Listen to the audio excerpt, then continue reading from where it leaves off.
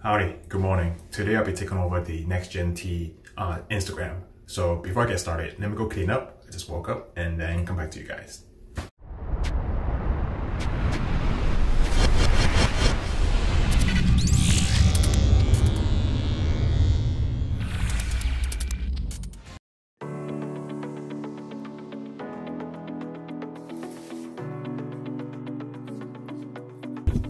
And we're back. Howdy everyone, my name is Gary Sai. I'm an application security engineer, and today I'll be taking over Instagram to show you guys the day in life of an AppSec engineer, part of cybersecurity. So without further ado, let's get the ball rolling. Now, being an application security engineer is different than being a network security engineer. Application security engineer, we operate at layer 7, the application layer. Network security engineer mainly focusing on layer 3, layer 4, or maybe even beyond that. I don't know, I'm not one of them.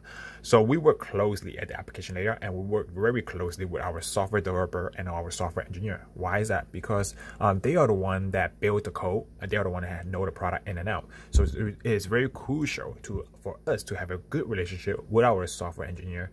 And with that, they will pretty much help us along to better secure the product going forward. Part of my project as an AppSec engineer is to provide security to our API. If you want to learn more about API and what is API security, check out the next 2 story. And also, if you want to learn more about API security or AppSec in general, check out owops.org in the top.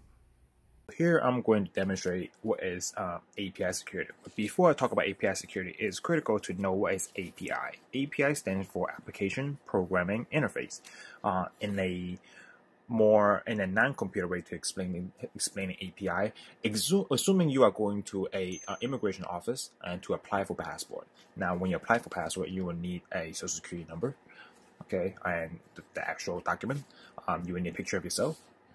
You will need a birth certificate or a naturalization form, the certificate, and you will need a fingerprint, along with some other document. You send that through the office, and office will take that. Okay, and they will process in the background. 3 or 4 days later, you will come back to the office, and there you go. You have your passport. Now, this is how API works. So in terms of API security, assuming I'm going to do the same thing with the with the immigration office to apply for passport, I'm going to submit a picture of myself, a birth certificate, a fingerprint, and instead of my social security number, I'm going to sacrifice one of my cookie. I'm going to give a cookie. I'm going to send that to the office. With that, the office will process all this document, and then we'll be like, oh, I don't know what to do with the cookie, because office are the server backend of the API. They are not so smart. So in this case, it might react differently. It might crash. It might shoot up some sort of value, some sort of error, or that cookie could be some sort of malicious payload from the attacker to inject into the server. So therefore, API security comes in to make sure those things does not happen. Now, what you guys are looking at right now is a Docker Compose file. Now, this file will generate a database, a web server, and an application that will run within the web server for me. Now, before I deploy this Docker Compose locally to my computer, I will inject the security tool somewhere along right here. Okay, so it will deploy along with the application that I'm trying to protect. So let's see how that goes. Awesome. I think the application is being built right now, building it slowly. So we'll come back to you when it's finished. I know this is too good to be true. My application was able to be detected, being alive, being run. However, the security agent, the security tool that I'm trying to test, are not getting any data after sending some ping requests. But I know this is too good to be true because the application is not getting any connection from my ping requests. It's been a while now. So I always say it's a no-go. There's some troubleshooting. I think I found out the issue. The issue is not on the application itself. The issue is the security software, the security agent that is having issue communicating back out to the server.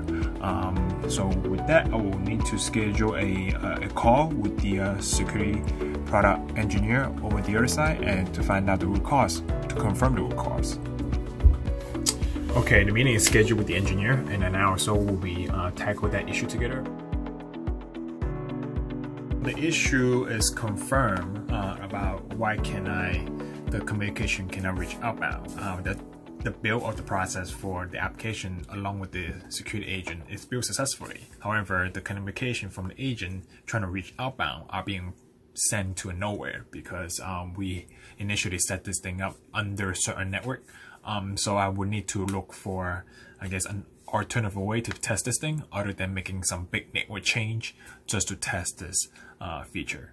So, yep, lots of work ahead. Let me get creative. I'm going to take you guys and show you guys the next phase of my testing. Let's take a look. What I'm about to demonstrate to you guys is a different way to install this security agent into the application which I'm trying to protect. Now, MT JCard is the application which I'm trying to protect. Now, I have installed this using a Helm chart, a Helm approach, meaning I'm a way to orchestrate my cluster deployment. So I have installed it about a couple of hours ago. So yep, the agent is the application is running along with the agent. So therefore you will see 2 instead of 1. Now let me make some requests. I'm going to ping the application, send some application traffic into it, and it is successful. I was able to ping it. So now coming in to my UI, which I was able to see some data, and right here, v3 ping.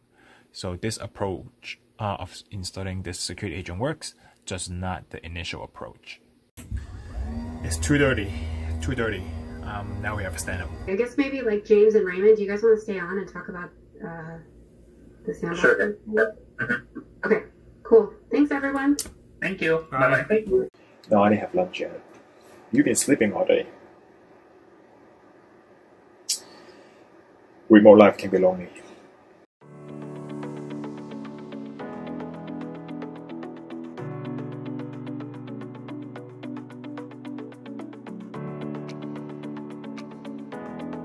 Been poking around this big project API security for a while throughout the day. I think I'm getting bored of it, and I'm going to take a different track and show you guys my side project. Now it's a scanner. Okay, it scans for vulnerable usage or vulnerable library, basically vulnerable code. So far it does the job, but what my responsibility for this thing is to set this thing up, scan our entire repo or repository, our company repository, to look for vulnerabilities. So far it's not working, but we get there. Here is an attack being performed on our application server. What you're seeing right now is some form of scanner setting up a bunch of regular irregular queries against our application, and of course those queries, those parameters does not exist in our application, so therefore we will get full response from the application. Now this will take a hit against our application server. Now why is it important for us to have a good relationship with our software developer? It's important for me as an AppSec engineer, that I can now have a meeting with them, discuss what could be the potential fix, what will be the pros and cons with this fix. So yep, the meeting starts in 3 minutes. Catch you later. Okay, now it's the end of my work day. I had so much fun taking over the Instagram for you guys that I forgot to eat lunch. With that being said, I need to make a very important call with the woman in my life, and catch you guys later. Oh, she's on. Hey Grandma, I think I'm getting famous for the wrong reason. Jacob Hess here. Thank you for watching the video. I hope you really enjoyed it. And I'd also like to remind you, if you're truly serious about your career in information technology, be sure to check out our IT engineer training programs at www.zerotoengineer.com.